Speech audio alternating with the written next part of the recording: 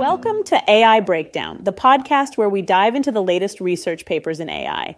I'm Megan, your co-host, and today we'll be discussing a paper titled PromptStyler, Prompt-Driven Style Generation for Source-free Domain Generalization by Junhyeong Cho, Gilhyun Nam, Sungyeon Kim, Hunmin Yang, and Suha Kwak.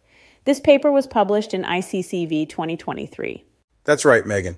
This paper introduces a method called PromptStyler that tackles the problem of source-free domain generalization.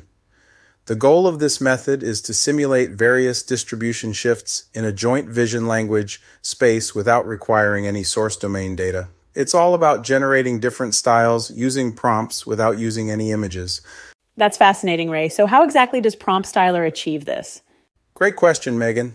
The method learns to generate different style features by using learnable style word vectors for pseudo-words. These word vectors represent different styles.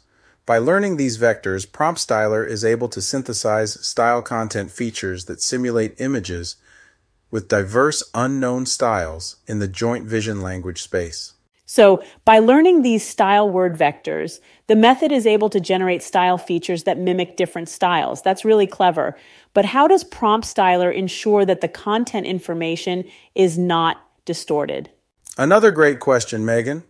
To preserve content information, the method enforces that style content features are located nearby their corresponding content features in the joint vision language space. This ensures that the style and content are consistent. Additionally, the method also uses style diversity loss to encourage different style features and content consistency loss to ensure that style content features are closer to their content counterparts.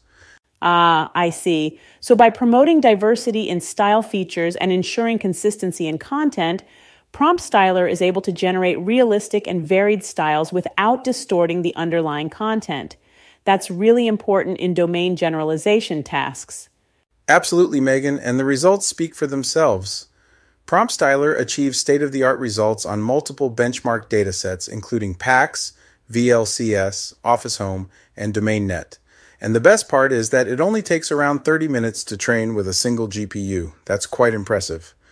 It certainly is, Ray. The fact that PromptStyler can achieve such good results without requiring any actual source domain data is a game changer. It opens up new possibilities in source-free domain generalization. Definitely, Megan.